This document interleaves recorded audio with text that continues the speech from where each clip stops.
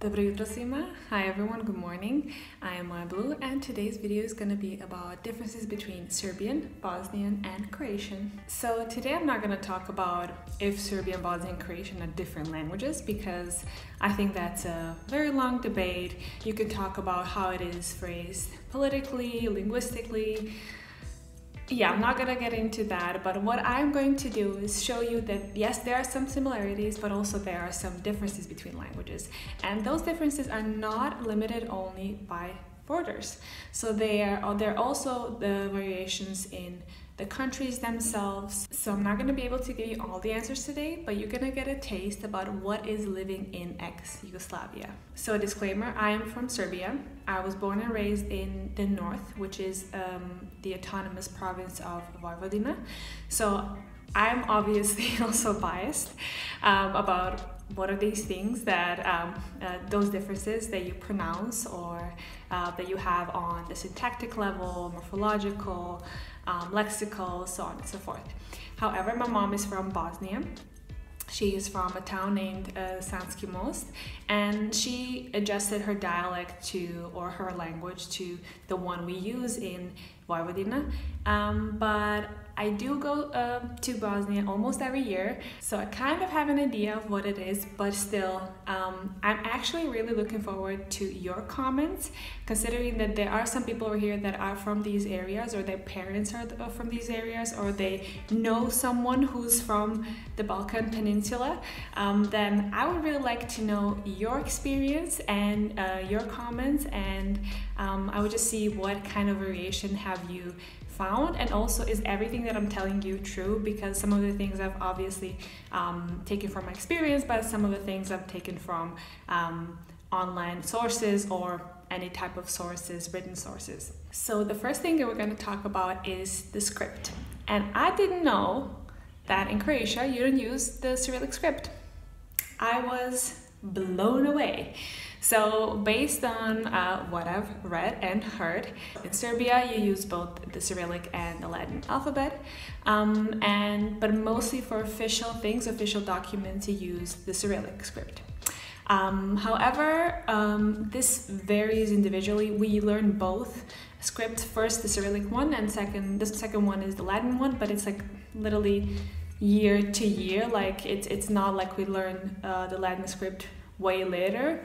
So we know both of them, we're proficient in both of them, and we use, depending on who it is. When I was in Serbia, I usually used the Cyrillic script, and the reason for that was just because it was just like, it looked nicer. That's the only reason. When I was writing using the Latin script, it just wasn't as nice, and I didn't use it that often.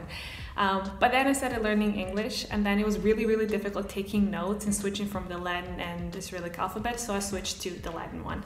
And I guess I'm just gonna have to accept that it's just, you know, and my way of writing is just not beautiful. In Bosnia, however, well, Bosnia is really complicated actually. You're gonna notice throughout this video that I'm just like struggling with Bosnia because there are so many variations. So technically they're taught both the Cyrillic and the Latin alphabet. But you're gonna find variations, and some people over there don't know the Cyrillic alphabet, they just know the Latin one. And as I already said, in Croatia, it's only the Latin alphabet. So no, not all Slavs know the Cyrillic alphabet. And then another interesting thing that I noticed, and this is something that I haven't really read anywhere, is that it's the transcription. So in Serbian, whenever you have a foreign word, you're gonna transcribe it as you pronounce it in Serbian. That also means for proper nouns. So for example, if you have some name, let's say Justin Bieber, you're going to write it down in the way we write it down. So not with J, but actually with the J that we have. So D or the J. That means in Serbian, Justin Bieber will be Justin Bieber. In Croatia, as far as I know, they do not transcribe it, they just copy the name as it is in its original. And as for Bosnia, I don't know. Type in, I don't know, let me know what happens in Bosnia. Then we have some differences in terms of phonology. So sometimes in a word, there's only one sound that is different. So let's say in Bosnian and Serbian, you say, for potato, you say krompir. and in Croatian it's krumpir. So as you can see, very similar. You just use O in Serbian and Bosnian and U in Croatian. But it's not that Bosnian and Serbian pattern all the time, of course. So you have words like celery. In Serbian it is plata, and in Croatian and Bosnian it is plaća. Some other words that are different, for example, are ear, and you can say uvo in Serbian, but you can also say uho. In Bosnian Croatian you usually use uho. Coffee, for example, a very important word in our area, is in Serbian it's called kava. However, in Bosnian you can say kava or kafa. In Croatian you usually use kava. And then we get to the point where it gets really confusing, because you would think that, okay, because they're different countries, they're completely different from each other, but actually we have a thing that is called narečje, and I don't really know how to translate this. It's not really a dialect, it's a way of pronunciation, and it differs depending on regions. So I will insert a map here. This is from Wikipedia. I don't know how accurate it is, but I think it's pretty accurate. Let me know if it's not accurate, because I want to know more. I want to learn more. And basically what it is we have ekavica, ikavica, and jekavica, which means that in different words there's a slightly different pronunciation of some parts. So I will use an example that I've been using throughout my whole life. It was like I was mind blown when I heard this when I went to Bosnia. I was like, this is how you say it in Bosnia? I didn't know that. So it's milk. And in Serbian, because it's usually ekavica, you would say mleko. And then in some other areas where there is jekavica, which is one part of Bosnia and also one part of Croatia, you say mlijeko. And ikavica, I think it's mostly in Croatia, in some parts, not a lot, but I think there is also, they pronounce it somewhere in Bosnia, I'm not sure, again, that's very difficult to track, but you would say mliko. So as you can see, ekavica, jekavica, and ikavica translate into mleko, mlijeko, mliko. Okay, and if you hear something, this is my vacuuming robot, Mimi, and she's cleaning right now, and I'm just gonna have to endure until the end. Amazing. And then we get to the most interesting part, which is actually the part where there are so many differences, and this is where you will find differences in between countries and within countries, and this is on the lexical level. So let's say, for example, that you have a word which is tomato. In Serbian you would say paradise, but in Croatian you would say rajčica. However, in some areas of Croatia, for example Istria, you can say pomodoro. Then we have a word like train, which is voz in Serbian and vlak in Croatian. And in Bosnian it is, this time like Serbian, voz. Music in Serbian is muzika, in Croatian glazba, in Bosnian both muzika and glazba. And then one really interesting thing is, and I feel sad that I have never learned this, is name of the months. In Serbia you just use Monday.